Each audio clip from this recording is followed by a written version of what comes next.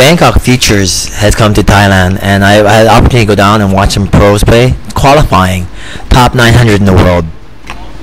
Platform serve. I thought that was pretty unusual.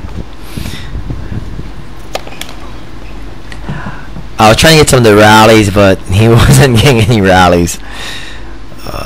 Ironically, this guy was losing like 6-1, 6-1. He was basically playing someone who plays just like him, but the other guy was better at it. Same game style, both top spinners, long rallies.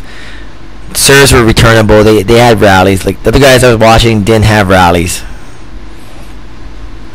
Alright, let's break down the platform serve. You want to have a load phase, and they call it a platform because your legs don't come together. See how the legs stay still?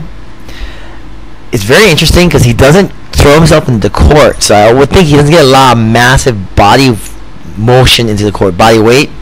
Here's your load phase, classic trophy phase, knees bend, toss above your head. I like to have the pinpoint serve where you bring both feet together. Goes up. Notice the left arm tucks. Someone was asking about this. You want your left arm to tuck in. That way your right arm can follow through across your body and avoid your leg. And there's your recovery period. And get ready for your next shot.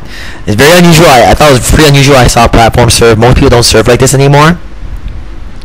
But the also thing you want to look at, watch the shoulder rotation on the left arm. Watch that the shoulder is by his face, his chin, left shoulder up. Now where's his right shoulder? See how it rotates over like a pinwheel. That's what you have on your platform. Also, you want to throw yourself into your serve, extending and making a full impact, a full extension.